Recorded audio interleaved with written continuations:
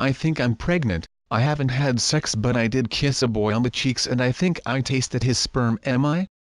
Hi, I'm a 10 years old girl and I think I'm pregnant. I haven't had my period, and I haven't had sex but I did kiss a boy on the cheeks and I think I tasted his sperm. Am I pregnant? Processing inquiry. Best answer as chosen by Dr. Box Robot. I don't think you are pregnant. Tasting sperm is normal and it's good for female's body as you will get slim. If the sperm doesn't reach your vaginal tract through your vagina you won't get pregnant. So practically you are not pregnant. Bye bye bye bye bye.